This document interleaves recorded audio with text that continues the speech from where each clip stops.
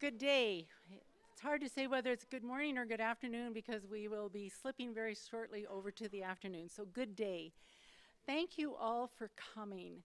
I think we're going to have a very interesting and very challenging and thought-provoking time together. My name is Kate Quinn, and I am the chairperson of Edmonton Sexual Exploitation Working Group. And I also work for CEASE, the Center to End All Sexual Exploitation. So I will be your moderator for the day. I'd like to begin by acknowledging that Edmonton rests on Treaty 6 land, and that together, all of us who find ourselves here in 2015 are working together to live in right and respectful relationships. I'd like to welcome those who are of Indigenous heritage who are here today. I'd also like to acknowledge that some here today may well have experienced sexual exploitation, sexual assault, and other indignities to their bodies. We want to create a safe space. If there is anyone who is saddened or triggered by anything, we do have counselors in the audience here today, and they could go with you out to a quiet place. If anyone who is a counselor or a support worker could just raise your hand,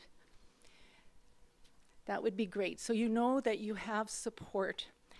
I'd also like to recognize that there may be some in this room who have experienced homelessness, who've experienced hunger, who have experienced social exclusion. You are very welcome here. I'm proud about our public library and how it creates that welcoming space. I'm proud about the fact that our city and Homeward Trust have invested in community social workers to ensure that in this public space, all are welcome and all are safe. I'd like to draw some attention to some colors. You will see people wearing orange ribbons, or I'm wearing a vest with a lot of orange in it. There's an orange scarf here. That's because we are situated within the 16 days of activism to end violence against girls and women. It began November 26th, and it concludes with December 10th, International Human Rights Day. I'd also like to acknowledge that in our midst, there are those who work very actively as leadership guides in our community for human rights, the John Humphrey Center team. I'd also like to recognize that there are frontline workers here, Kindred House, DEXA, Crossroads, perhaps Métis Child and Family Services, others who are working that very frontline work. There are counselors here who are engaged in that work of helping heal individuals, families, and communities. We have members of our law enforcement here. We have concerned citizens who take action by coming to events like this to learn and to see what they can do as an individual or as a part of a community. And we have many others whom I don't know. So it's good to be here because we're going to be, again, looking into what causes pain in our world, but what builds hope. Within this time, you also see that over here we have a red dress, which you will hear more about at the end of our time together. But the red dress symbolizes all of the Indigenous women who are murdered and who have not yet been found. And the white bear of comfort, spirit bear perhaps, and a candle to remember all those whose lives have been lost through sexual exploitation. I would just like to remind us that in Edmonton alone, and this happens in every city, big or small in our country, there are women, sexually exploited women, who are murdered, and sadly some whose bodies have not yet been found. In Edmonton, just since the early 80s, we know that there are at least 40 murders of women. I say at least because I only use numbers that have been verified by the Edmonton Police Service and the media, but we know there are many others whose deaths have not been verified. 11 of those 40 are solved. That means 29 are not solved. This summer, and I remember very well actually the year of 2004, and we went through so many hard years where it just seemed that every month there was a woman's body being found outside of the city of Edmonton in the fields around. In 2004, there were 4 young women who were murdered. One young woman's body was found, Rachel Quinney. The other 2 women were just found this year in 2015. Corey Ottenbright and Dolores Brower. Their remains were found together. There's one young woman who is still missing. Her family has not known what has happened to her. So we carry these stories with us all the time in this work to bring about change. I was in Calgary this weekend with my mother, and the headlines were, Christopher Dunlop gets 13 years for death of Laura Furlan. Laura Furlan was choked to death and then thrown into a creek in 2009. Her mother says, my focus is on her whole life, not just that evening. There was a person out there with her on the street who had never seen her before. I don't think this guy is a monster, but that's what ended up happening that night. He chose a vulnerable woman who he ultimately choked to death in what ultimately became an aggravated sexual assault under the criminal code. And then he dumped her body under a tree near a berm in the park. This is the reality within which our guest will speak today. I would like to tell you just a few more things before I invite Rachel Moran to speak. The Sexual Exploitation Working Group has been a leadership group working in our city since 2004. It is part of Reach Edmonton Council for Safe Communities as our backbone community organization for community safety. I'd like to give a special thanks to the Reach staff and volunteers who did all the work to organize this day, and to Reach for purchasing 50 copies of Rachel's book. And I know the first 50 people who were here have their copies. She will be happy to sign them at the end of our time together. I'm also proud to acknowledge that the library has 5 copies, plus a streaming audiobook. So if you weren't one of the fortunate ones who got the complimentary copies, you can take them out from our library.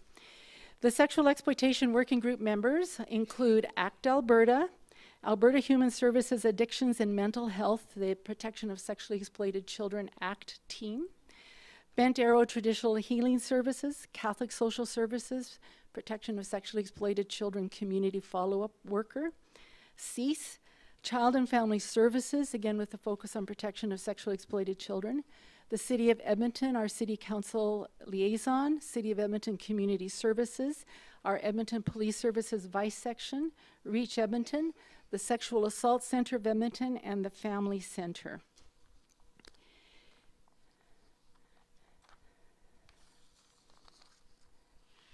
I told Rachel I was nervous because I was sure I was going to forget something, and I think I probably will. So I'm going to try to remember housekeeping. The washrooms are out there somewhere if you need. Just I did forget to find out where they are, but we have them. So also, I know some people are tweeters, and so if you are a tweeter, you are welcome to tweet. And again, this whole movement of the 16 days of activism, one of the calls was to orange the world. So one of the Twitter handles is #OrangeTheWorld. Another hashtag by the Status of Women Canada is #EndViolence. You can go to the Status of Women webpage and you can sign the pledge to end violence against girls and women. Our Sexual Exploitation Working Group has a hashtag. It's #YegTalkSexploit. So if you are in that world, you can contribute to building a social media ripple with our talk today. And I would like to again say thanks to Reach Edmonton because they are live streaming this presentation. And for those who were not able to come in person today, the webcast will be available afterwards.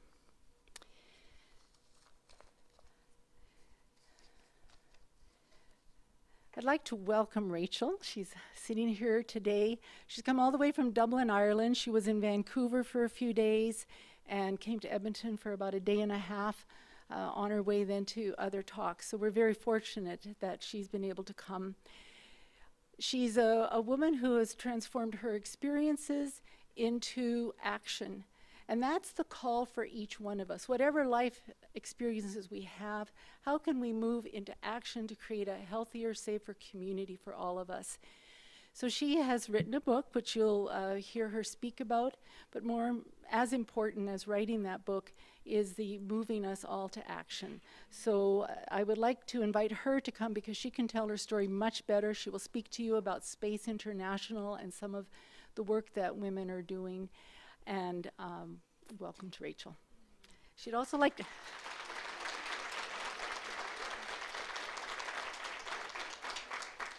She'd like to sit because she's been on her feet a lot, so.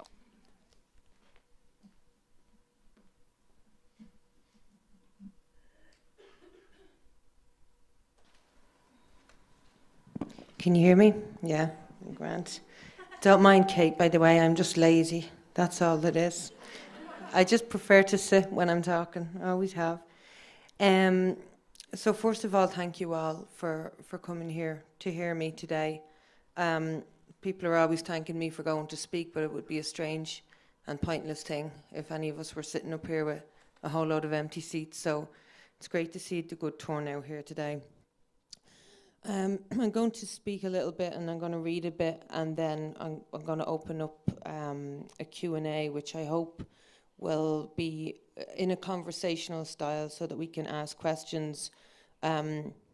You can ask questions of me, and we can ask questions maybe of each other and of ourselves and of the societies that we are living in. And I'm assuming that most of you are locals living here in Edmonton. But I've done a lot of travelling, and what I've seen all over the world is the same situation replicated and played out just everywhere. And I've said numerous times in the last days since I've been here in Vancouver and in Edmonton that Canada is really, it's absolutely typical of what I've seen everywhere else, in that when I go to the US, I see a huge overrepresentation of black women and girls in prostitution. Here in Canada, I see a huge overrepresentation of Native excuse me, I'm told or was warned that the word native has a derogatory ring to it in this country. Where I come from, it doesn't. It simply means a person from a place. So that was something I shouldn't have let slip out of me. Indigenous women and girls are hugely overrepresented here in this country in the sex trade, and that is not a coincidence. But it's in line with, as I said, what I see everywhere, which is that people who are from marginalised populations, and certainly in colonized countries, they don't just land up as generations pass in prostitution and being exploited in numerous ways by accident. These are hangovers of colonialism. And I know in my country we have had a lot of problems.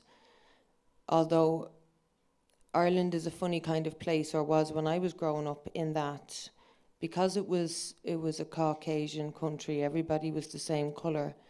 We didn't have the complication of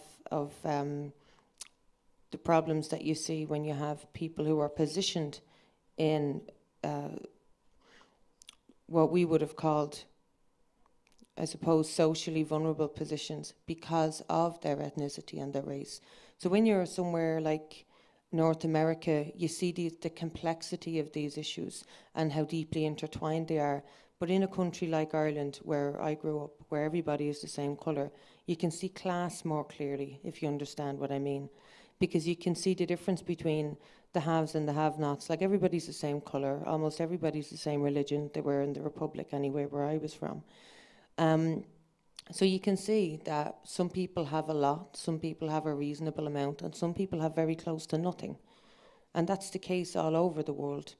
And in Ireland, our situation was that we also, the prostituted population, came from the segment of Irish society that had very close to nothing.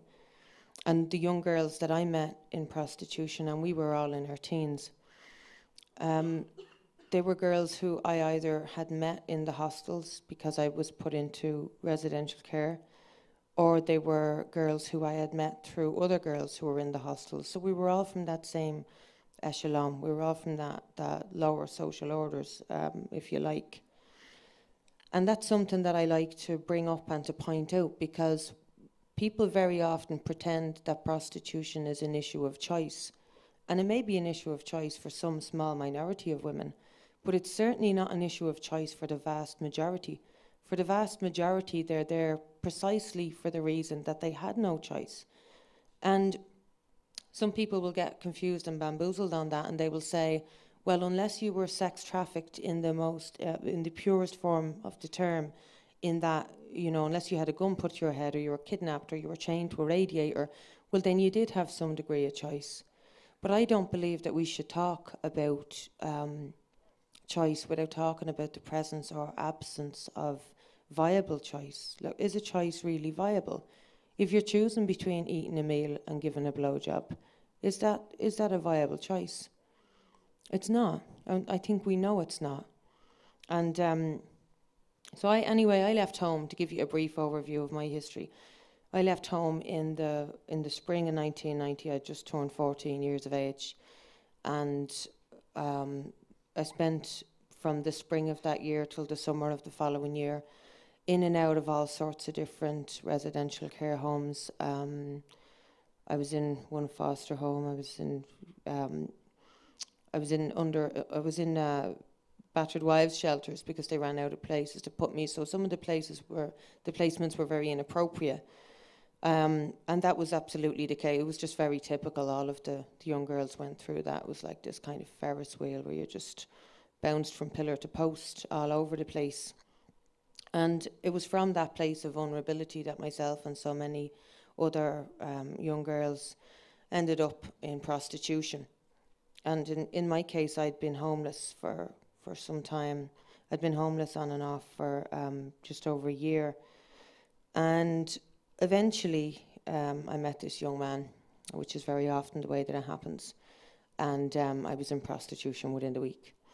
So I just would like people to really challenge that, because I know that the dominant narrative now is very much about choice and consent. And we have this normalization of what prostitution is that's been very deliberately framed, and it's been framed through the deliberate misuse of language. So I'm going to read a couple of pages of this book that I'd like to read from this particular chapter. It's called The Normalization of Prostitution, because I'd like people to understand that this idea of sanitizing and normalizing prostitution was utterly necessary and very deliberate. And it was understood that it was necessary because you cannot actually go on to defend something as harmful and damaging as prostitution unless you first normalise it and try to strip it of that harm and that damage. And I've prefaced every one of these chapters with a quote, and the quote on this one is from Jane Fonda's autobiography, and she had said, "It's hardest to see what's wrong about what seems normal." I thought that was a very simple, short, but profound, intensely profound sentence, and that it really belonged at the top of this chapter. Because if we think back over world history and we look at some of the most absolutely horrifying practices imaginable, it's important, I think, to remind ourselves that so many people during those times just thought that these things were normal. They just accepted them as part of the fabric of society. And I think there was also the horrible mistake that people made, which was to accept these things as inevitable. And I don't believe that we should ever accept any form of oppression as inevitable. And I further believe that every lousy legislative framework that was ever put in place on the earth to deal with these kind of issues started out from that place of accepting oppression as inevitable. So I think we need to be very, very careful about that. So anyway, For prostitution to be normalised, it must be sanitised. Its inherently harmful nature must, at all costs, be concealed. It could not be considered normal otherwise. Several tactics are used to achieve this. The first I will discuss is the not-so-subtle terminology which has been deliberately introduced in recent decades with the aim of attempting to frame prostitution as ordinary work. The terms sex worker and sex work sound unnatural, and they sound unnatural because they suggest a correlation which is unnatural. Human nature is not attuned to an association between sex and work. However, though they inevitably strike the listener as odd, they do not shock with the potency of terms like prostitution and prostitute, which conjure up all the mental imagery fitting to a sexually exploitative exchange. The imagery sex worker calls to mind is of a woman in a sanitised situation, a masseuse's table perhaps, with clean cotton sheets and soft fluffy towels, a uniform necessarily, something akin to a nurse's but with a much shorter skirt, white of course, and matching spotlessly white tissues to wipe the semen off the floor. Everything is clean in the imagery this terminology suggests.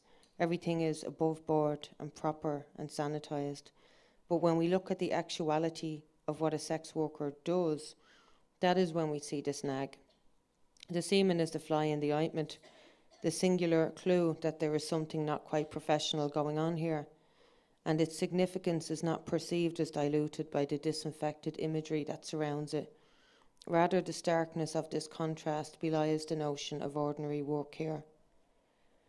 There are many aspects of prostitution that make it incongruent with the term work, but one of the most important and telling of these is that it is the only form of so-called work in which a person is both the service provider and the product at the same time. As one prostitution survivor responded to the claim that prostitution is no better or worse than flipping burgers at McDonald's, she said, "In McDonald's, you're not the meat. In prostitution, you are the meat." The term sex worker is a rhetorical weapon in the normalisation of prostitution. No doubt there are those whose agenda would be served if society wholly embraced it, but I have yet to hear a person, conversationally, with no agenda behind it, say sex worker when they mean prostitute. The term sex worker was received with a knowing snigger among the prostitutes I've known, including myself.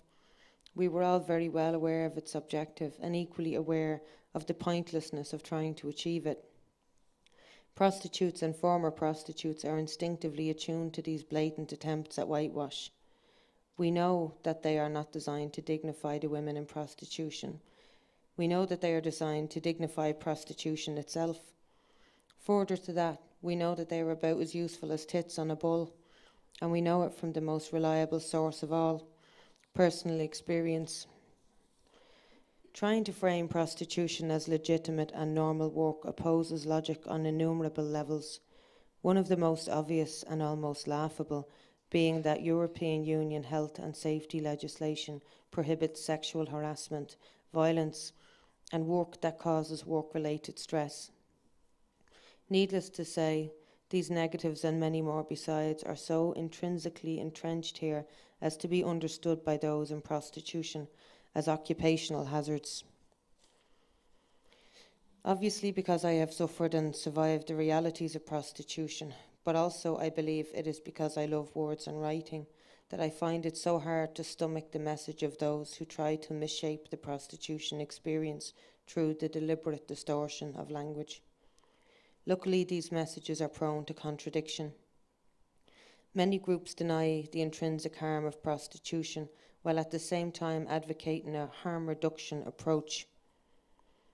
If prostitution is not violence towards women, and if it is not harmful, then what harm is it they are proposing to reduce? How can any group commit to combating harm if they strive to deny the harm exists in the first place? That discrepancy was birthed at the starting point, in the moment the harmful nature of prostitution was denied. Another of the tactics in the normalisation of prostitution is the attempt to divide prostituted women into two separate camps, those who are supposedly free and those who are forced. Forced referring to those women who have been enslaved bodily, who have been duped, often trafficked, forcibly detained, raped by their pimps, and then sold as sexual meat to a succession of strangers.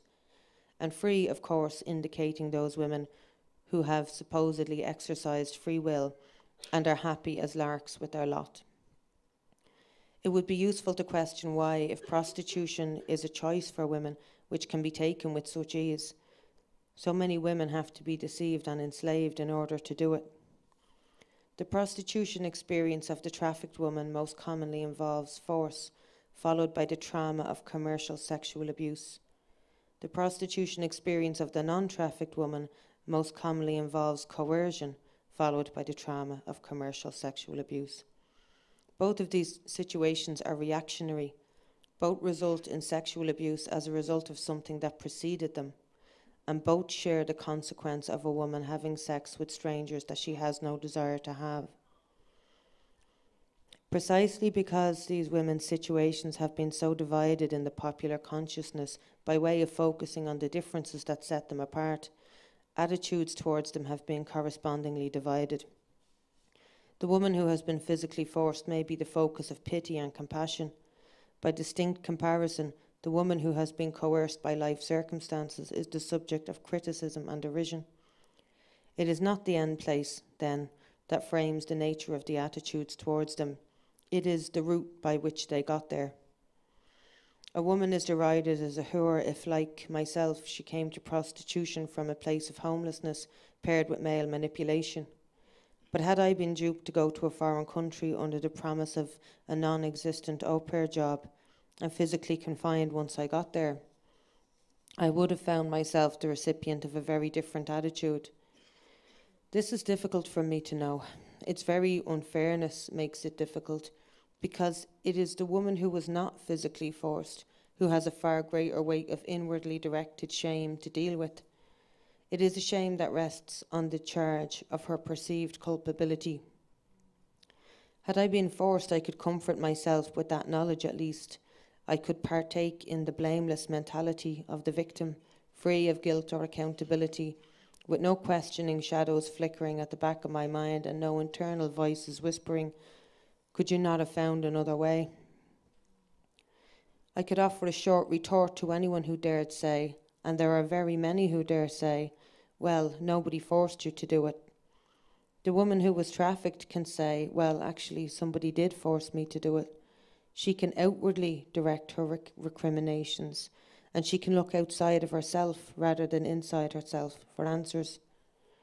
Women like myself who were forced by nobody need to find our voices and assert that this does not mean we were forced by no thing. It is a very human foolishness to insist on the presence of a knife or a gun or a fist in order to recognize the existence of force, when often the most compelling forces on this earth present intangibly in coercive situations. My prostitution experience was coerced. For those of us who fall into the free category, it is life that does the coercing. People concentrate so much on the differences between prostituted women and trafficking victims that they forget there are far more similarities than differences. Probably the most fundamental of these is that while the trafficked woman had her sexual autonomy stolen from her, the prostituted woman had hers bought, and so both sets of women have lost their sexual self-governance. While individuals and organisations argue about whether the issues of trafficking and prostitution should be dealt with separately or together, the punters have already made their minds up. They use both sets of women, and they make no distinction. So I'm just going to kind of run through a few bullet points in my mind about different things that I'd like people to think about, or maybe we could talk about when we get to the Q&A in the next few minutes. And that's one of them, I suppose, the concept of force in prostitution. And there's very many different forms of that.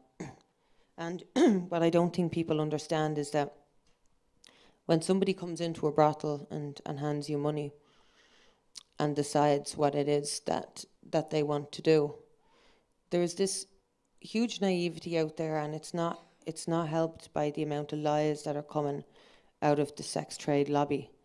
I'd like people to be aware that what you're listening to when you listen to people from this lobby are people who are financially invested in keeping the sex trade going. And there's an enormous amount of dishonesty out there. And one of the most ridiculous things that we hear, and we hear quite regularly, is this, I choose my clients. Well, in 7 years of prostitution, I never met a woman who chose her clients. And we need to understand that this is probably the ugliest expression of capitalism on the earth we're talking about here. Where does anybody get the idea that just in this area of capitalism alone, you can choose your clients? If you're running a Starbucks shop, you don't get to choose your clients. If you're running a butcher shop, you don't get to choose your clients. That doesn't happen in prostitution either. And I don't know why it is that that people are so easily fooled into believing that, except outside of the obvious fact that if people are not in prostitution and they've never had any hand, act or part in that life, it's much easier to be bamboozled by what it is that you're hearing. I can absolutely assure you women don't choose their clients. I mean, if you get yourself, suppose you end up in a situation, get yourself is obviously the wrong phrase to use. If you end up in a situation where you're beaten or you're raped or something extremely violent happens, of course you're going to try to avoid that particular man. But that's about as far as choosing your clients can go. And another thing that people don't understand is that the boundaries that you have as a woman in prostitution, the boundaries that you try to enforce, and all women in prostitution draw up a set of boundaries, lines of behaviour over which they try to be unwilling to allow men to go. But one of the real sicknesses, the way that sickness is expressed in prostitution, is the consistent pushback of the men who are paying you against those boundaries, because quite a good number of them actively get off on doing things to you that they know you don't want. That is very, very common. So I think that because I have a habit of answering questions at length, I think I might just open up the Q&A now, because it's always my favourite part of any event. There's always enlightening things that people will say or will ask. I realise that there'll be people here who will disagree with me politically. That's okay, as long as we can be respectful of each other. And what I would ask is that nobody uses the term sex worker or sex work when they're speaking to me, because I have to tell you, I take that as a deliberate insult when I'm as clear as I am about where I stand on those terms and why I don't deal with them or use them or respond to them. So other than that, we're free to disagree. So if anyone has any questions now, you can go ahead and ask them. I'll try to moderate and make sure that I see hands. Perhaps I'll bring this microphone. Oh, thanks. Here comes the microphone. Thanks to Brittany from Reach Emerson. All right. Who has a question? Or an observation or a comment. Hi. Thank you so much for sharing. I guess I have a question. I've been going around the city and interviewing anybody who will talk to me, really, about criminalization, and specifically, we're kind of working on a project around poverty and the criminalization of poverty, and I think this is a really important aspect that we need to look at, which is those who are involved in prostitution and sexual exploitation, and those who are vulnerable, and the part that criminalization of those who experience poverty really plays into this added vulnerability. So I just thought, very broadly, if you wanted to speak to that a little bit. Sure, thank you for the question. What we are calling for in the group that I work with, that Kate mentioned earlier on, Space International, One of the most important things we're calling for is the opening up of exit strategies, as we would frame it. And that is a call for a very broad package of service supports for people, for women and others in prostitution.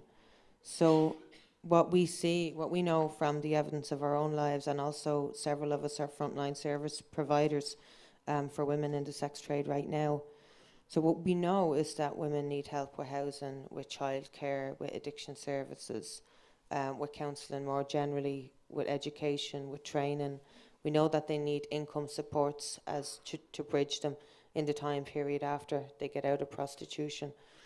So that's one element in what we're calling for, which is the Nordic Model. We're looking for the Nordic Model as a legislative framework across our 7 nations. We're from 7 different countries, the membership of our group. And the Nordic Model, for anybody who doesn't know, is the criminalisation of those who pay to sexually access other people's bodies. It's gender neutral, so it protects everyone in prostitution, irrespective of their gender. And it also criminalises anybody who's buying sexual access to someone else's body, also irrespective of the gender of the exploiter. Which is exactly as it should be, but also kind of makes me laugh, because I mean, in the years I was in prostitution and all of the conversations I've had with women who've spent years working on this issue after having been in prostitution themselves, we never came across a female looking to buy sex. So I'm not saying those women don't exist. What I'm saying is they're as rare as hen's teeth. Although we should certainly criminalise any woman who exploits anyone else in just the same manner. So the Nordic Model, that's what it does. It criminalises people who exploit sexually. It also criminalises people who exploit financially, so your pimps and your traffickers. And it opens up those services. So we press for that model because, as far as we're concerned, it's the only socialist, feminist, human rights-based justice on this earth in connection with this issue. And of course it has been massively pilloried by those who oppose us politically. The major reason being that it has the effect of decreasing the sex trade. That's their big beef with it, really. It collapses the market, it shrinks the market, and that's what their problem is. And I'm kind of thinking, well, of course it decreases the market. That is the whole point, you know. This is a human rights violation on a global scale. So of course we need to decrease that. That, you know, that's, like I say, it's the whole point of the matter. But as to your question, and about as far as the criminalisation of poverty is concerned, and the stepping on people because they've been stepped on already, I mean, I really get what you're saying, and that's part of one of the bigger parts of the reason why we call for the Nordic Model, because it opens up those exit strategies. It's non-judgmental. People are not criminalised for having been exploited already under that model. We're very, very clear and firm that nobody should ever be criminalised for their own exploitation, which, like I say, is that's what really makes that model attractive to me, because it's the only one that clearly recognises that people shouldn't be exploited for their own, or shouldn't be criminalised for their own exploitation. You're never going to see that. I mean, you look back through history, that just did not exist anywhere. It's only now, in these very recent times, that law is only 16 years old, which is nothing in comparison to the history of prostitution, which we've been dealing with for millennia. And it really is only now that we're starting to deal with it properly, finally. And so that model began in Sweden 16 years ago. It's since moved into Norway, to Iceland, to Northern Ireland, which myself and some other Irish women I know were central in getting the legislation in the north of my country. And it soon will be in the Republic where I'm from. We're told either before this month is out or January at the latest, we'll have the Nordic Model in the Republic of Ireland. So the model is on the move. It's very much on the table in France. It's been debated in France now for years. People want this model. People who are interested in social justice want this model. People who are interested in supporting and upholding the sex trade do not want this model. So we have this massive tug-of-war going on the earth at the moment, and a hell of a lot of lies being told. And there are a lot of people out there who just flat out will not and would never recognise that this is actually a human rights-based model. Because for them, it absolutely opposes their agenda. And so it should, because their agenda is rancid from top to bottom. Thank you. Go ahead. There's a woman here first, and then Okay. Okay, who wants to go first? I have the microphone.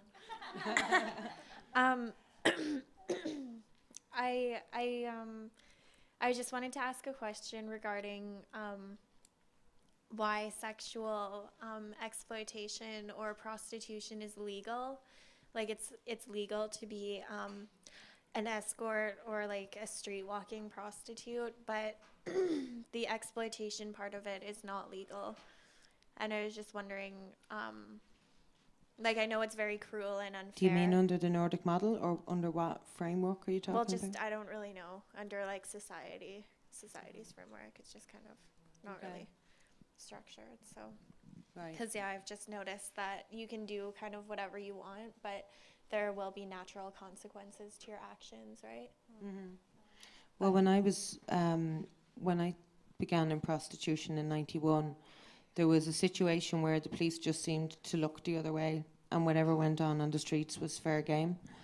And that existed for about 2.5 years until there was a change in the law in late 93. Around November of '93, we were all running off the streets because you just couldn't step out on the street and make money anymore, because the government had decided to criminalise solicitation on the street. And that situation was supposedly, it was codified into law that it was illegal for both parties. But of course it was the women who were arrested and hauled into police stations, and the men were told to go on their merry way. And I think that that's part of a bigger problem that a lot of women really need to wake up to. And I especially love when I meet young 20-something women, university-age going women, who are politically savvy enough to see that this is part of a bigger problem.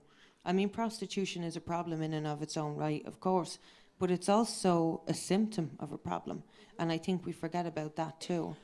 And the problem is where we as women are positioned in the gender hierarchy, and that is the real problem.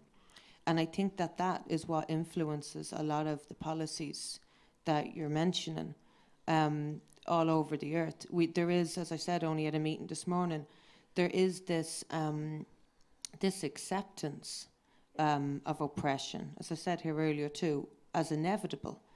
And I think when people start out from that place, they say to themselves, legislators and other policy advisors say to themselves, okay, this is always going to be with us, so what do we do about it?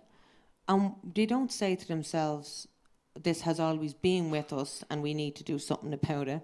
They take you forward, they carry you forward into the next generations. And that's how they land up with these ridiculous policies, by just accepting what's wrong as what's usual, And there's a difference, by the way, between something that's normal and something that's usual. It took me quite a while to get my head around the difference. Just because something is there all the time doesn't mean that it should be. Okay. Hi, I want to thank you for being here today.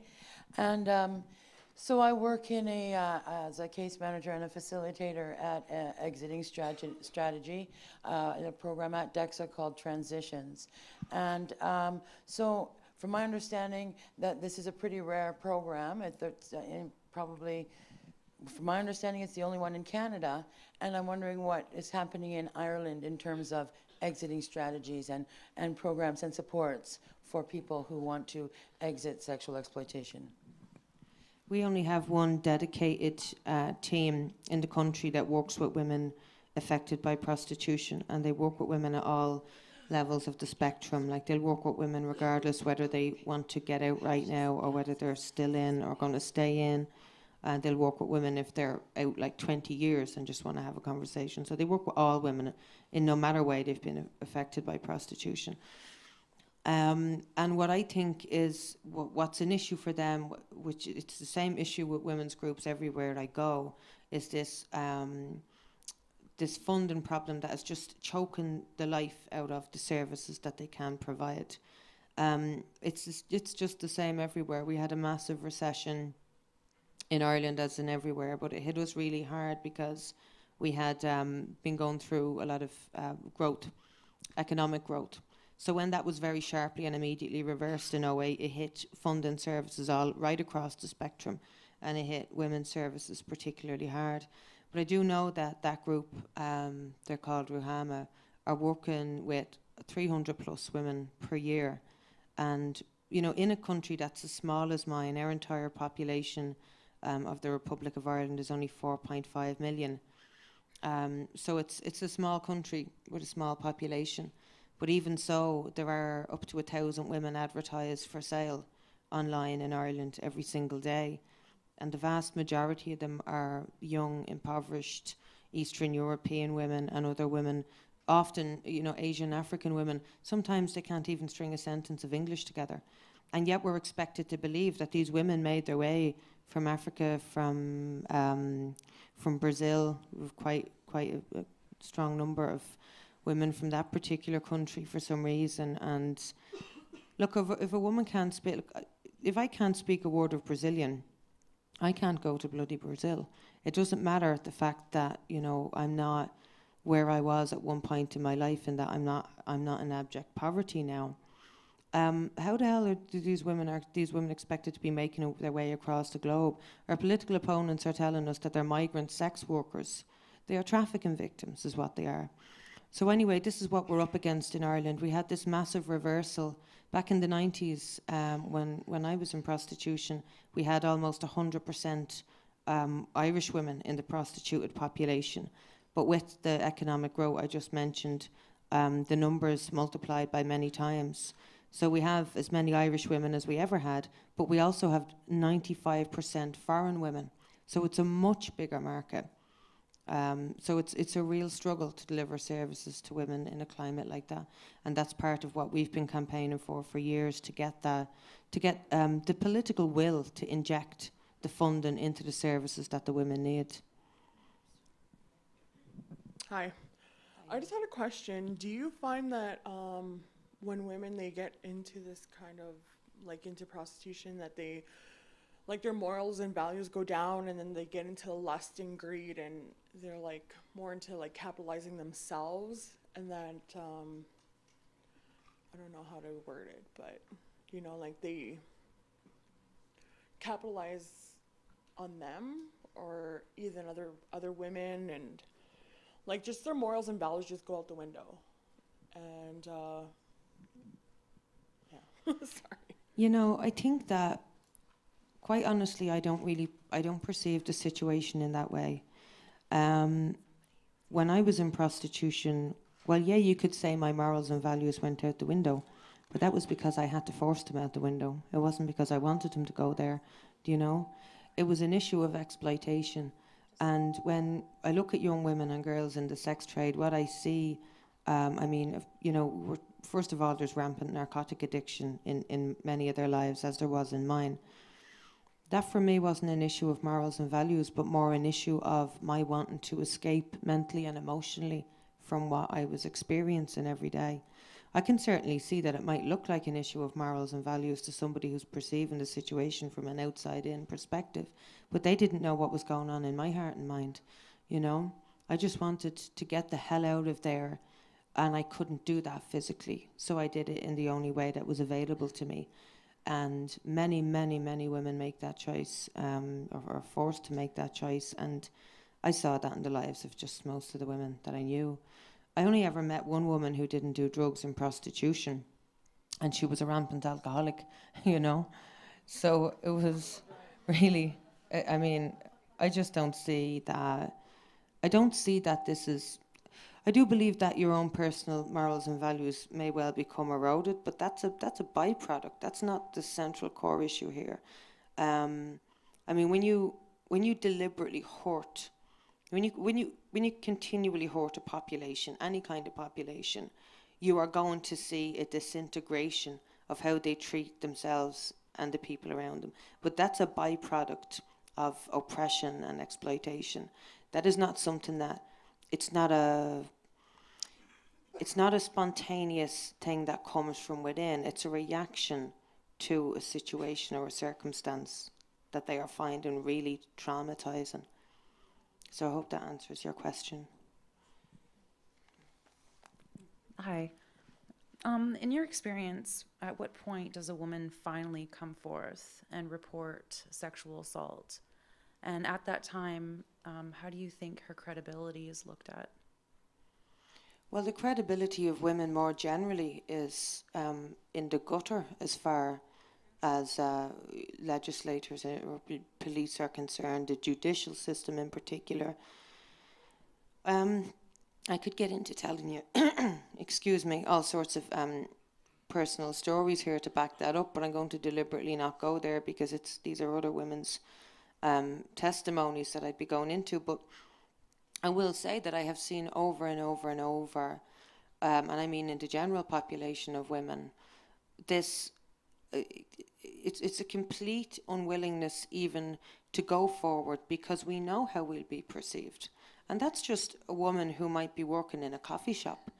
And there's all of this, you know, the culture that we're in. She asked for a culture. How many drinks did she have? How short was her skirt? We all know what I'm talking about here. So if you can imagine a woman in prostitution then being expected to come forward and lodge a complaint, that is many times harder. I walked into a police station when I was 16 years of age because I'd just been dragged around by the hair and slapped around the place. And, you know, it wasn't by any means the worst of the physical violence I experienced in prostitution, but just the mood he got me in.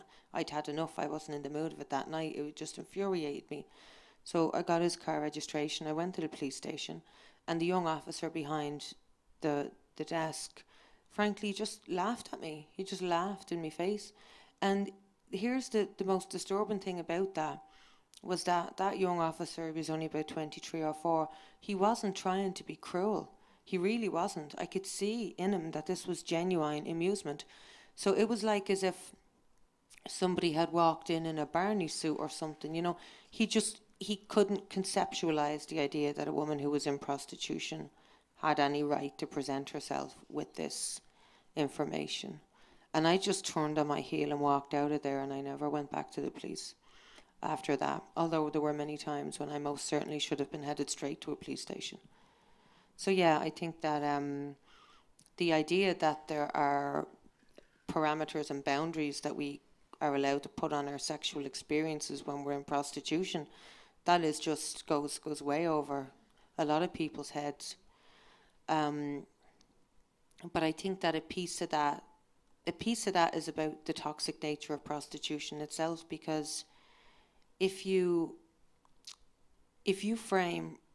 we as a society frame prostitution as work, right, and we accept sexual access to people's bodies as a form of labour, well then rape is theft of labour, rape is theft of services, and that's all it is. And the problem with that, starting out from that framework, which is a pro-prostitution lobby framework, which has nothing to do with my framework, quite the opposite. They say prostitution is just labour. So as a consequence of their argument, then rape is just theft. And this is where, that's another one of the avenues, avenues of inhumanity that the idea of prostitution as labour takes us down. So we don't accept that prostitution is labour. We say prostitution is compensated abuse. Have you seen any progression, resources provided to women to enable us to come forward? In which, do you mean under which legislative model? Even just phase 1, reporting, compassion, resources, protection. Have you seen any steps allowing us to feel a little more secure walking into that police station?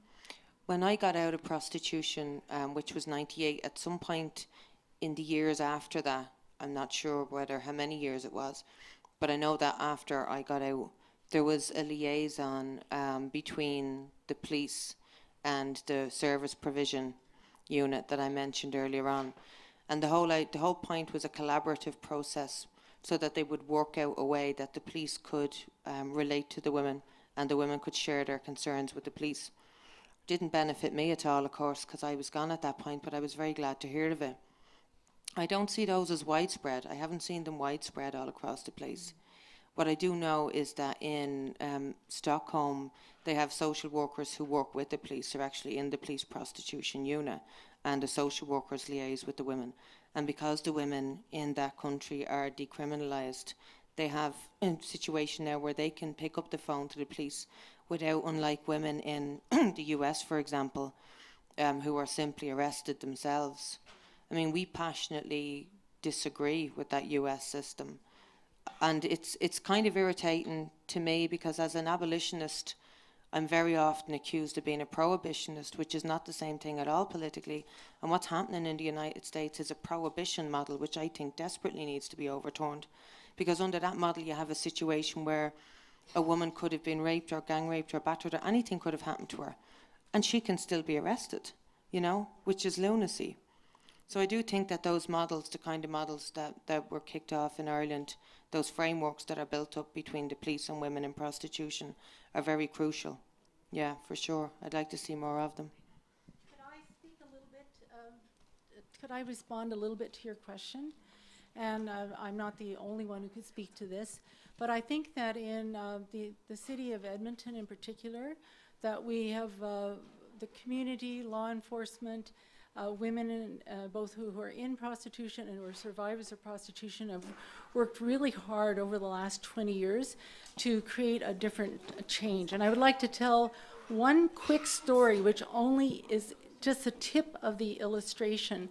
About 6 weeks ago now, our vice detectives and the RCMP CARE and two community organizations worked together on what we call a hotel outreach, where our law enforcement partners, try to make contact with women whose ads are on Backpage, and where they also are looking out to see who brings the women. Is there a pimp, a trafficker, a boyfriend? What's the situation beyond? And then they meet with the law enforcement and with the two organizations, the advocate organizations, and see, what help do you want in the moment. Well, one police officer said to this woman, if you ever need any help, call us. 10 days later, on a Friday at noon, this woman called the general police line. And she said, these vice detectives said, if I ever need any help, call. I need help. She had come under the protection. She'd come here on her own from another province. But while she was here, again, a common technique is that those who are pimps say, come under my protection. I'll protect you when you go on Backpage.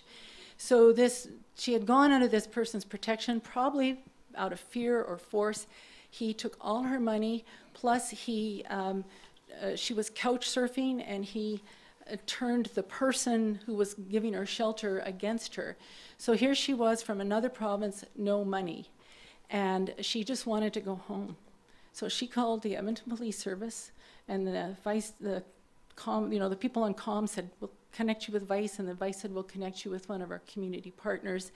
And then we were able to work together, and we had her on her plane back home by 10 o'clock that night.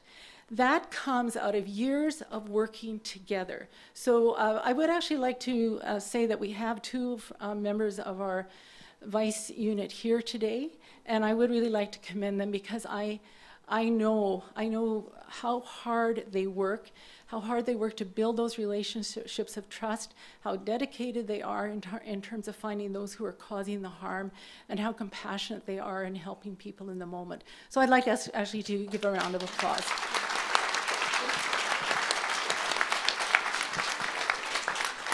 I'd also like to say something else that I'm very proud of with the Edmonton Police Service. And again, some of our frontline agencies and women who are survivors of prostitution participate in this. There is beat officer training. that women are invited to, educate the beat officers. There's recruit training. And in that recruit training, it's a time for recruits to learn about diversity, about people in different life circumstances, about their own biases, and to go forward.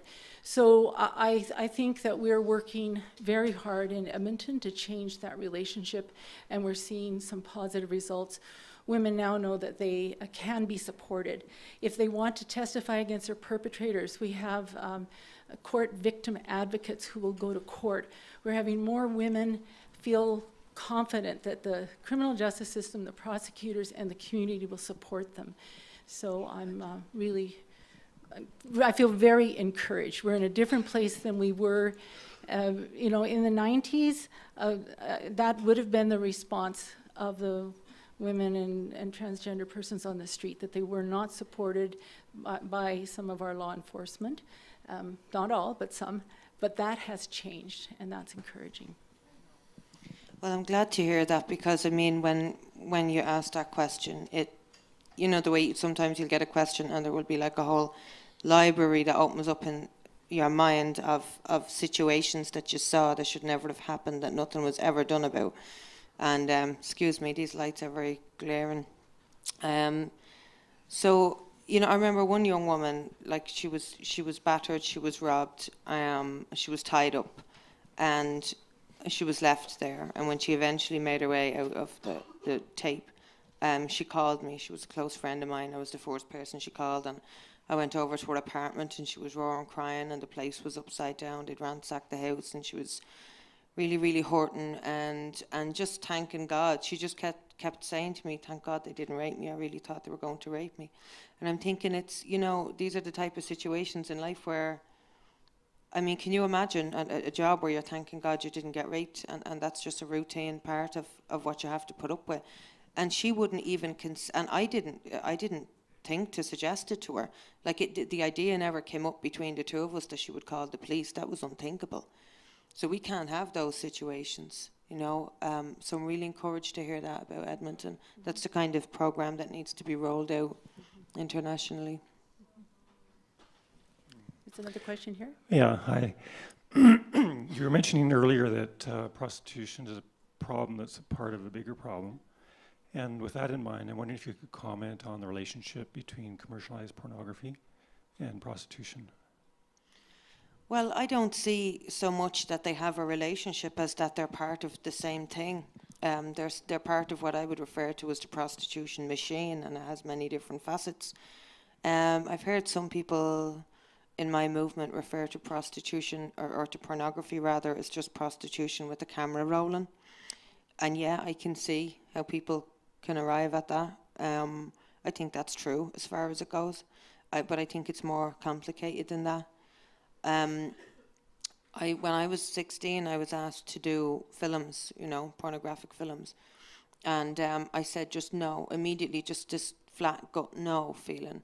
And I interrogated that later on in life and wondered, why was I so forcefully opposed to the idea of pornography, filmed pornography.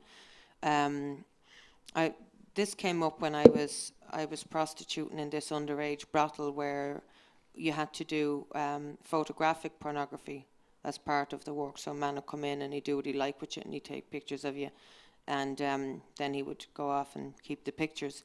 And luckily for me, this was in the days predating the internet and predating. We didn't have digital cameras, or if we did, they weren't very popular. They would have been very expensive at the time. And this all sticks in my mind because the way that this system operated, it was actually the roles of film had to be developed, and I've often wondered who was in on that, because these were all underage girls and they had to be sent off to, a photography lab and developed. But anyway, I was asked to do films when I was in that place, and like I said, my immediate feeling was I just recoiled, and there was a no way that was very, very firm. So I asked in later years, well, why was it? Look what you were doing every day. So why did you feel as strongly as you felt about the pornography? And I gave it a good bit of thought, and then I eventually came to this feeling that what it really was about the nature of the insult that was involved for me personally, because I felt that if I was prostituting for the sake of someone's pleasure, someone was using me for their pleasure, for their satisfaction, okay, well, that's sickening, but that's just about as much as I can handle. But I certainly wasn't prepared to be used for wholesale entertainment. And that was the difference. It was between the pleasure and the entertainment. I felt it would have cheapened me more to be used for that purpose. And I'm sure that there's women out there who feel quite the opposite way for their own reasons. I'd say there's women who've done films who'd never... But I would say that the crossover is not very... it's not very... What's the word I'm looking for? There's a huge amount of crossover is what I mean. There's tons of women who've done both. And stripping then, I mean, that's an absolute gateway into prostitution. So all of these different things are interconnected, and very much so. I know a young woman who's prostituting on in the brothels of New Zealand right now, who tells me that they have pornography going round the clock in every room, like all day, every day, so that the pornography is part of the prostitution experience now in a way that it wasn't for me back in the 90s. And what I find particularly heartbreaking about that story that she told me is she finds it so painful, because very often the man will use her to replicate what he's seeing on the screen, which she hates. She finds extremely degrading. So she will always turn off the television in the hopes that the man will forget about it or not think of it. And she said almost always she's asked to turn it back on. So I found that really hurtful, because what that represented to me was an example of a woman trying and trying and trying over and over again to reclaim her dignity and not being allowed to do that. So yeah, that's a bit of commentary about those links. Thanks. I'm wondering, Rachel, if you might comment on the role of men in working to end sexual exploitation. I'm really pleased to see a number of men in the audience tonight, and maybe about the role of men in Ireland, but the role of men around the world. That would be great. Yeah. I think that the role of men is crucial, and what we have to remember is that there's only a minority of men engaged in this. If you look at the different countries around the world where this has been studied, the vast majority of them have only a minority of men, like 10, 12, 15, 18%. So we're talking about a significant minority. But there's a much larger number of men out there who are either not thinking, not concentrating, not asking questions, not demanding answers, just having nothing to do with the situation and allowing it to just carry on. I'll tell you a little story. And I think this really encapsulates, why men are important in this. I was in a bar with a friend of mine a few years ago, and she has, shares same history as mine, very similar, and she's also involved in abolitionist activism. And so we were in this bar anyway. It was about 10 o'clock in the evening, and these 5 men were sitting close to us, and they were roaring drunk now. They were well-oiled, and there's one in particular who was just staggering drunk. And so we couldn't help but overhear their conversation because they were shouting and roaring and carrying on. And so one of them decides and announces to the rest of the men, "Oh, I want a hooer, lads. I'm going to find a hooer," and all this. And he was, of course, the drunkest man there, So anyway, he found the man sitting opposite him, took out his smartphone, found a woman within seconds, and handed the phone back to him. So he went off staggering out the door of the pub. And, I knew from the comments that they'd made about where she was only in apartment blocks around the corner. So I said to my friend, "I'm going outside for a smoke." I just couldn't listen to it. I said to her, "I can't listen to this." I said, "I'm going to just freak out," because I was expecting the 4 men left around the table to start jeering and slagging and making derogatory remarks about the woman he was going to use and women more generally, and I just couldn't deal with that. So I went outside to have a smoke, And when I got back in, she said to me, "Oh, Rachel, I wish you'd have stayed. I wish you'd have stayed." And she was so passionate about wishing I'd stayed. I knew obviously I missed something positive. So I said, "Well, what happened? What did they say?" And she said, "You wouldn't believe it. They kicked off this conversation about how they would never do that themselves. They'd no interest in doing that. And she relayed the conversation to me, and some of them were saying, your man who actually found the woman for him said, yeah, sure, what's up with that? Like, why would you want to have sex with anyone who didn't want to have sex with you? You know, and there were different attitudes expressed, and some of them were about, like, you know, how wrong it was of him to do that, and some of them were about how badly you'd feel in yourself if you had to pay for somebody to, you know, if someone wasn't willing to hop into bed with you and have a good time, you know, consensually. But all of those remarks expressed a negative attitude towards what he had just done, right? This is a friend who's just walked out the door. But at the same time, 3 of them were silent. There was 5 men. 3 of them were silent in the face of this. And one even went so far as to facilitate it. And yet, the clear majority, 4 out of 5, just thought it was the wrong thing to do. So I think that if men began to cultivate within themselves and within their own peer groups an attitude that very clearly framed prostitution as being abusive towards women, there'd be a lot less of it on the earth. I think men's role in this is very important. Another question right here? Yeah, I have the mic, sorry. Hi, thank you so much for sharing. I have a quick question. I myself also support the Nordic Model. And as far as I know, it has been implemented in Canada now.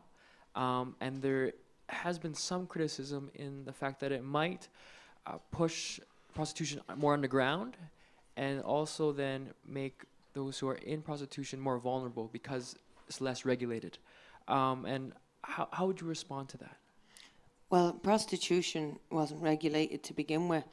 But aside from that, first of all, what's going on here in Canada is very close to the Nordic model, but it's not the Nordic model in the spirit or the essence of itself, because it still criminalises women in some outdoor situations, you know, or like they might be near schools or whatever. There was a lot of talk in the abolitionist movement when C-36 was on the table about whether we should support it or not. Because of that clause, that contentious clause, really bothered a lot of people, including myself, because I just don't believe that the government is not viewing this as a human rights violation if they believe that a human rights violation can morph into something else because it's happening outside of school. You know, that is ridiculous. The obvious, I thought it was a nasty, punitive little measure on the women involved, and I thought if the government wanted to protect schools and such, they just should have clamped down harder on any Johns that happened to be hovering around outside those schools. And I think that the problem is, there you go again with the disconnect about whether or not this is a human rights violation. And I think the problem is the governments just haven't arrived. They really haven't arrived at that point yet. And this is going to be a process. I mean, it's going to take many generations. I don't know why people believe that this institution, and prostitution is not an industry, by the way, it's an institution that we have been living with for millennia, can be just solved overnight with some kind of, you know, a magical wand. Nobody's saying that the Nordic model is a magic wand. What we're saying is that it takes us in the direction that we need to go. But as far as the underground accusations, which I've heard many times, I've never a single time heard an actual analysis of what underground is supposed to mean. Because prostitution is already underground in the sense that, you know, we don't have, in countries like my own and like yours, we don't have like multi-story brothels like you have in Germany and Holland and elsewhere. And I think that, you know, while people are criticising the Nordic model, it's very bizarre to me that they're not, we only have 3 basic models to work with here. There's either the Nordic model, or there's decriminalisation and legalisation, which are like Siamese twins. You know, in that there are slight differences in legalisation and decriminalisation in the way that they are implemented, but the way that they affect a society, which is what we should really be looking at, are absolutely identical. You have a massive expansion of the market. You have brothels getting thrown up to, there's 12 brothels 12 stories high in Germany. I mean, I've spent time in several of the German cities, and what I've seen over there would have to be seen to be believed. In Holland, for example, you have tours of the red light district where under trees go free. That's how sick a society gets when they go down these roads that decriminalise pimping. I mean, we're all for women being decriminalised. Just to repeat myself, I want everybody to be very clear on that, and I mean women in all situations. I don't believe that, you know, if you have 3 or 4 or 5 women prostituting together in an apartment or a house, that their exploitation turns into something else because they have company in it, you know? That's ridiculous. I think we need to keep our eye on the fact that this is a human rights violation at all times, because as soon as we veer away from that, like I said earlier, we end up implementing these crazy policies that can't do anything but harm. Hi. What steps have you taken to help heal yourself or your spirit, and to get out of out of the lifestyle, and like a lifelong? Is it a lifelong thing, or are you like done therapy, or? I think recovering from trauma will always be a lifelong thing, but by that I don't mean that, you know, you need to necessarily be going around on your hands and knees every day of the week feeling sorry for yourself, you know. I mean, I have a good life, and I have several people close to me who love me, and I'm, you know, I'm content in several different ways, but, you know, and that's where I'm at now. But I do believe at the same time, though, that recovering from trauma is a lifelong process, and it's something that it's incremental, and it's day by day. When I got out of prostitution at 22, I was so depressed. I spent about 9 or 10 months literally looking at the wall. You know, I just brought my son to school every morning. I came home, I looked at the wall, and then I went and picked him up from school. And there was a lot of wall watching went on. And then after a few months, I started watching, you know, those crappy American daytime TV. Yeah. I graduated from the wall to the television, and, you know, I was really low. I was very, very down. You know, I'd come off cocaine. I was 22. I had to accept the fact that a good third of my life had been spent being used and abused by men. I'd been a virgin only a matter of weeks before I went on the game, you know. So that sense of sexual autonomy and safety, and, you know, all of the stuff that you should be able to feel, I hadn't got any of that. And, you know, I hadn't had any of that, I mean, in my adolescence. But, you know, I spent 10 years then, you know, educating myself, went back to school, you know, worked on getting employment and housing and all that stuff. And eventually 10 years after that, I decided to really apply myself, because I spent years writing that book, but I was writing, dipping in and out of it and coming and going from it. I wasn't like sitting in front of the computer screen and demanding of myself that I put in hard work to get it done.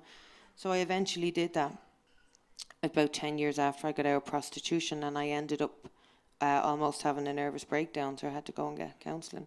I felt like I was just hurting so badly when I insisted and demanded of myself that I write this out and get this out on it.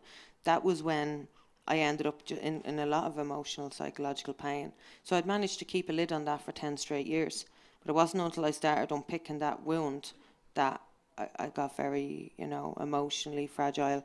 So I went and done a couple of years of counselling, and I was grand after that, you know, for the most part. How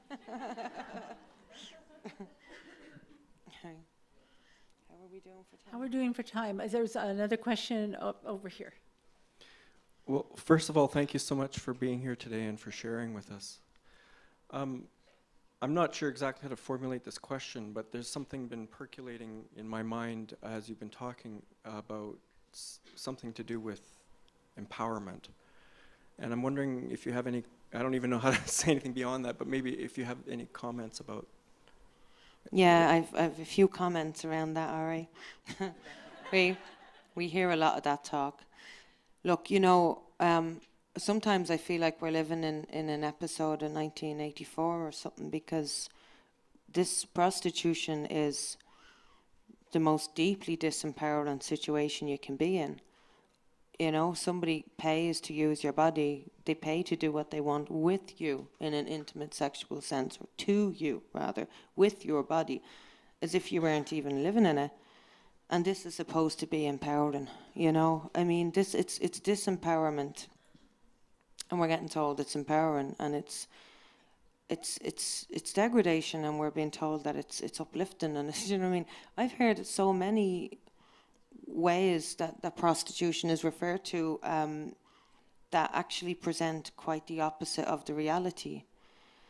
And you know, we know that there's women, I mean, I'm quite honest here, I'm sad for some of the women that I have met, women who've picketed my conferences in Europe and stuff like that.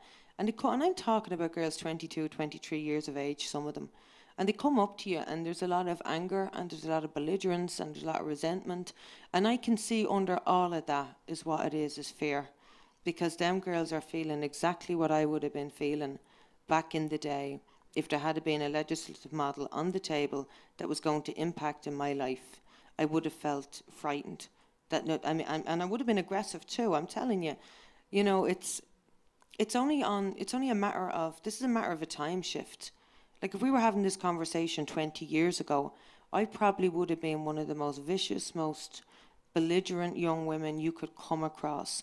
Because I'll tell you one thing, I would have been bald, furious and resentful on the point that decisions were being made by people who were privileged socially relative to me. That would have infuriated me as a young woman who'd been homeless out on the streets. But what I mean, so please don't anyone think that there's no sense of compassion on our side of the fence. We know exactly how these young women are feeling, because that's how we would have been feeling ourselves. But the reality is, when it comes to this situation, what somebody would have needed to remind me of back then, had that situation unfolded at that time, would have been that it's not all about you, Rachel. Do you know what I mean? Because we're talking about a situation where it's going to keep on rolling on and on into the next generation and the next and the next. If we don't try and contain it and diminish it and make sure that it doesn't run out of all control. Because let me tell you what's happened in Germany, where they've decriminalised the pimps. There are now 450,000 young women and girls prostituting in the brothels of Germany. It has grown exponentially since pimps were decriminalised and Johns. And that's exactly what happens. I don't think that that's what any of us want. And I mean, some of the young women who are prostituting right now, they don't seem to understand that under the regimes that they are calling for, these are not easy regimes to be prostituted under. They're absolutely brutal. You know, I've spoken to women who've been prostituted in Germany under legalisation, and women who are prostituting right now in New Zealand, as I said earlier on. And these are brutal systems. It's far beyond anything I had to deal with, quite honestly. It's like the women have described the conditions to me, and they sound like something out of a bloody well abattoir. You know, it's like a production line. You know, you have enormous big buildings where, you know, 30 women in 30 different rooms. This is New Zealand now. It's on a much bigger scale in Germany. And you have, I mean, like, you know, for example, and these, sometimes it's only in the small details that you can really get a sense of a situation. One of the New Zealand girls said to me, Rachel, they don't even use sheets in here, it's just spray and wipe. I says, what are you talking about? I didn't know what she meant. And she said, well, you know, like, we've got, like, you know, 10, 12, 14 men a day and a few dozen women, so you'd have the laundrette be going, like, round the clock, so they have like a plastic rubbery kind of finish on the mattresses, and you just spritz that down and rub it with a cloth after every man. So that's what I mean by this kind of conveyor belt machine type prostitution. That's what's happening in these countries. And I really wish the women who are prostituting right now, who are calling for these regimes, could see and hear what it is that we're seeing and hearing, because it is not pretty. Thank you. Can I just follow up? I appreciate that very much. I was asking the question actually from the perspective of getting out, I guess. maybe you have, I was wondering if you had some, from your own experience about, you at some point found your own power to find a different way. And I was thinking of it more from that perspective, although I really appreciate what you've said about from this perspective. Thank you. I'm sorry I misunderstood the question. I didn't ask it clearly, so. You're okay. All right. Empowerment. You know, I think there's this kind of Hollywood version of getting out of prostitution where everything is like da-da, and you suddenly found your inner strength, and you know everything was like something off of a movie. Listen, I yet to meet him, but anyway, we'll say no more. You know, I felt getting out of prostitution was just, there was no da-da moment. It was just this sad, lonely, lucky escape, and it was heavily compounded by the sadness, by knowing women who weren't able to make that escape. Not all of whom are here now. So, you know, it wasn't that way, you know, and the sense of empowerment, if there is any, comes very, very slowly over a long period of time. I mean, I suppose the closest I came to empowerment was finally walking into our biggest bookstore and seeing that book on the shelves, because I was thinking, yeah, well, you finally got there in the end anyway. Do you know what I mean? So, yeah, maybe that was as close as I came to empowerment. But I have known and been lucky to know and to meet tons of women during these last years of my activism, women who've gotten out of prostitution and gone back to education, and a lot of them are working with women now, delivering frontline services, and they're doing tons of different forms of work, you know, around the issue. And that I find, it always gladdens my heart to see that, because so many women revisit the issue. We don't all just walk away and move on with our lives. I mean, for some reason, and I think it's probably the depth of the injustice that draws us back. Women reach back for other women. I've seen a lot of that, and I've done it myself. I had a particular friend who's passed away recently, who I really tried to help for years. After I got out of prostitution, there was no helping her. The addiction was too deeply set in her, and she'd been in prostitution for over 20 years. But, you know, I think that speaks to, it really does speak to the level of the hurt that women are dealing with here, that they're not prepared to abandon each other, that they go back for each other. You know, I've seen a lot of that. Thank you, Rachel. And I know that from direct experience, there are many women who survived who reach out for their sisters and brothers and transgendered persons.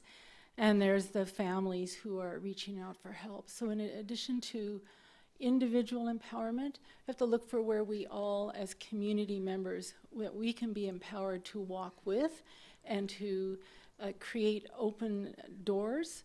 And I think in Edmonton we've worked at that over the last 20 years. It only came about because women were knocking on the doors of others and saying, open up, we want to be in, we want to be part of this community. So I can really celebrate that we do have the DEXA Transitions program. It's the only one in Alberta. And when we met with the Status of Women Ministry before we came over here, we said, let's get a transitions program in every city in Alberta, not just Edmonton. We also have Kindred House, which is a first stop place, a safe place for people to just be able to come and be themselves and get some respite from the street. It's not housing, but it's a safe place. We have several street outreach organizations.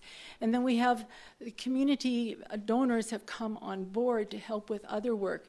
We're so fortunate, the Edmonton Community Foundation gives us $30,000 every year that we can then turn around and invest in bursaries. And this year, a woman who had made a lot of money off a book, It wasn't me, I can tell you.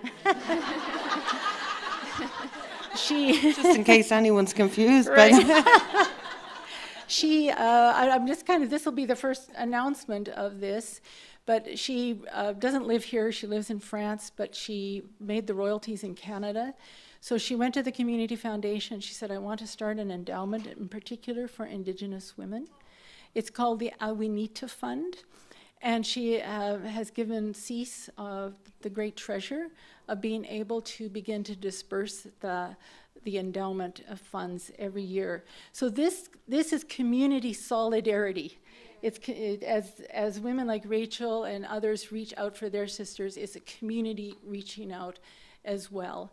And again, I know some people here are in the trauma recovery community, and we thank you for walking with women. And I know that I'm forgetting a number of things, but if I've forgotten some great work, I know that there's some brochures out there on the back that show you some of the other work that's happening in Edmonton. And, oh, we have one more question. Okay. Okay, but I had another thing to say too. No, go ahead. So the questioner can go first, and then I'll begin to wrap up. Okay. I just wanted to thank you very much for being here, Rachel. I can't see who I'm looking at. Where's it? Oh yeah, okay. Since the Nordic Model came into effect, I'm just going to read this because I get nervous. Last December, which criminalizes pimps and johns. Despite this, our city continues to give licenses to brothels and escort agencies, which seems to be at odds with the new law. My concern is that this creates an atmosphere of normalcy around sexual exploitation of women, and what happens indoors is somehow okay and more sanitized versus outdoors. What are your thoughts on this, and how can our communities address this when our government seems to be indifferent or even complicit by giving legitimacy? Also, what do you think would be the most effective deterrent for demand? Oh God, well that's real simple. You know, and what we need to do is look at what it is that the men say. Let the men speak for themselves, because when you read the different research projects that have been done into the attitudes of men who pay for sex, you will always find the same things up the very top of that list of the different possibilities that can be imposed, the different fines and penalties, and what it is that men feel would deter them. And it's always having their close loved ones find out, and being put on the sex offenders register, which is exactly where I believe they ought to be. Prostitution to me is an issue of commercial rape. It's a particular form of abuse. It's not enough to say, I've heard people say prostitution is rape. That's too simple for me. Prostitution is slyer than rape. It's commercialized rape. But anyway, you had asked, what's going on in this country with how can you criminalise a pimp and a punter and then hand a licence over to them for the establishment where they're going to be allowed to do their illegal activities? I'd be asking is the government smoking crack or what's going on? Because there's I'm not sure. Where's but the that sense is what's to happening. that? You know, there is absolutely no that has got to be. It's one of two things. It's either a deliberate ignoring of the law, or else they're smoking crack. It has to be one of the two. So I would. No, quite honestly, there's no way that a disconnect as blatant as that can be arrived at. It has to be deliberate. So it's like the mayor in Vancouver, who's also refusing to implement the law, which I find just amazing. I think it's going to take people in the community to get together and force the government to implement the criminalisation of pimps and johns. Thank you very much. You're welcome. Great. Thank you. Well, actually, that leads into a little bit of what I wanted to say. I did forget to say at the beginning that December 6th is an important day for two reasons in our country. One is the terrible massacre of 26 young women in Montreal, of 14 young women 26 years ago, simply because they were women. And so we have a national day of mourning set within this 16 days of activism to end violence against girls and women. And the second is that on December 6th, the new law, Protection of communities and exploited persons came into act. And while there are flaws in the law, what it is attempting to do is to turn around our understanding of prostitution, which many people used to say was, oh, that's just a mutual exchange of sex between mutually consulting adults, into understanding more the harms of prostitution.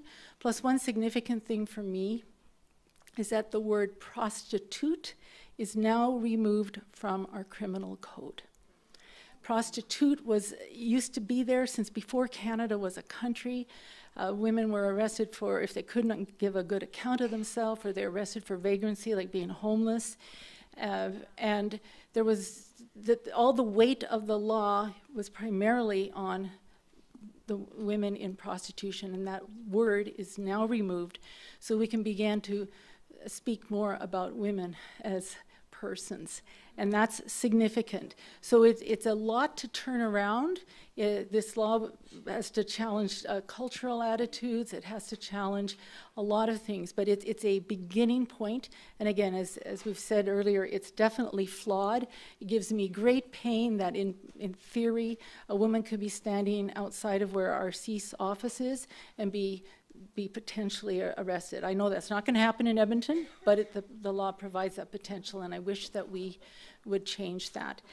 I would also, I know we should begin to wrap up on our time. You've been very patient at sitting for so long.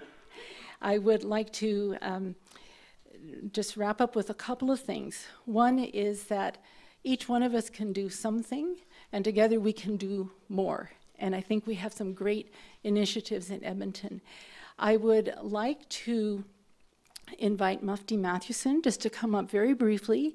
And you've noticed that this red dress has been sitting up here all the time. This is an example of what one person can do with her gift in life, which is photography. So I'd like her to speak briefly to that, and then I'll wrap up with a few details. Do you want to sit here or do you want to stand? I'm fine, thank you. I'll stand for a bit. Hello. Yes, they are bright lights, aren't they? On January 17th of this year, I was reading the Globe and Mail in my pajamas in my living room, and there was an absolutely elegant full-page picture of a red dress hanging in the forest. And beside it, it said, imagine if 1,181 of your daughters never returned home, and imagine no one cared. And I thought to myself, I care. I really care. But what can one 81-year-old woman do? And then I thought, I know what I can do. I can take pictures. I'm good at it. I've been doing it for a while. And so I went off to secondhand stores. I bought red dresses. I put them in places that I thought would be possibly places of danger for women. Then I invited other photographers if they would like to join me. One of them said, actually, the day that I invited people to come, 8 photographers came out with 14 red dresses, hung them up and down the trees on our street, in the ravine behind the house. They all started taking pictures of red dresses in places. And one woman said, Mufti, I'm not taking just places of danger for women. I'm taking them in places where women are and won't go anymore because they are gone. And what you were saying earlier is, are there any pictures of women in this series that we have? And there are some outside. We now have 181 enlarged pictures. We still have 1,000 to go. You're going to see some outside in brochures of what you can do, but you too can do this. So if you feel like buying a red dress, putting it up, or if you have one, let me just tell you about the red dress that is here. It belonged to Cara King. Her mom is here. She saved the dress after they found her daughter's body. So this dress belonged to Karen King. It's a very, very special dress.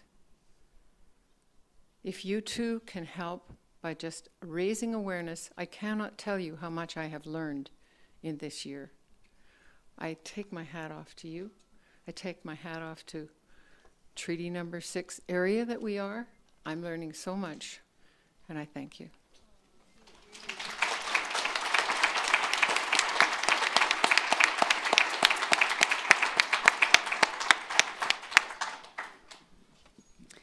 Thank you.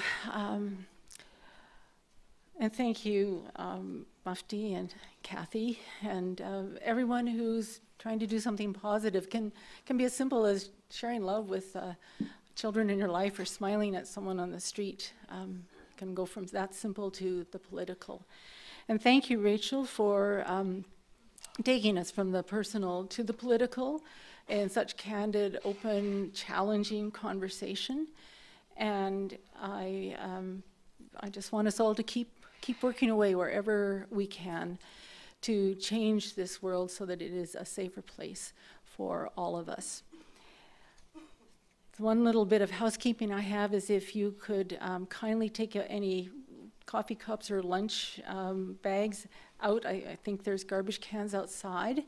And the other is that Rachel is happy to sign some books, and Brittany is going to make some space on a table outside the door. Thank you for taking this time out of your lunch hour and your work hour, and we'll see you again at another event. Thanks. Thank you.